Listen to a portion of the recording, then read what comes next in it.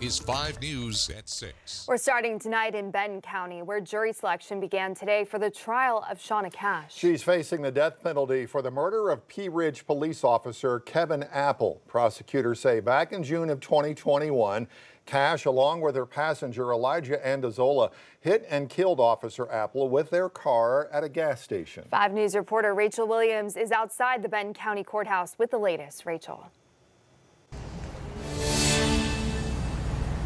Darren, Alexandra, today was a packed house in the courtroom with 182 potential jurors. The judge asked everyone if they had any conflicts within their schedule within a 10 to 14-day time frame.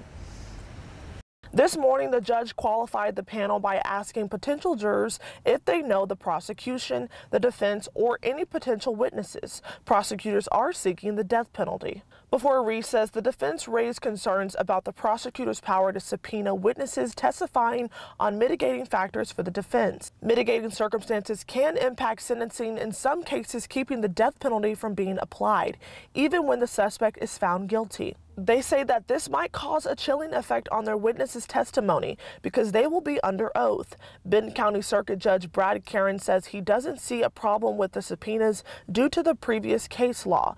Because this case involves a fallen officer, many law enforcement officers are expected to attend even if they're not testifying. Judge Karren and the defense also raised concerns about having multiple police officers attending in full uniform, suggesting potential intimidation of witnesses on the stand. Karren says he'll address these uniforms concerns on a case-by-case basis. The judge did emphasize the courtroom is open to public viewing, including off-duty police. Judge Karren says he is confident that they will have a jury selected by Friday, meaning the earliest opening arguments could start is this Monday, February 5th. But for now, I'm live in Benton County covering news where you live. Rachel Williams, 5 News.